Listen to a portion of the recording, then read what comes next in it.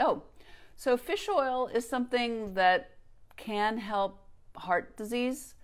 The problem with the fish oil capsules is, as all supplements, there is no regulation. There's no guarantee that what they're giving you is A, high quality, B, much fish oil at all, and C, that it's not contaminated with mercury.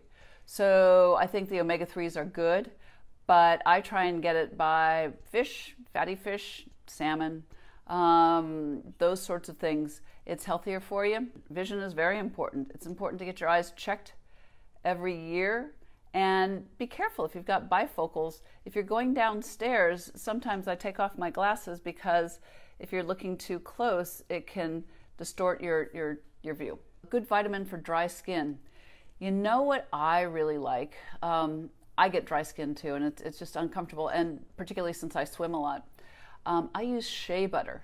Shea butter, it's really expensive if you buy it from beauty outlets, but I just get a big bar of shea butter from Africa, and it's wonderful. I just rub it on my skin.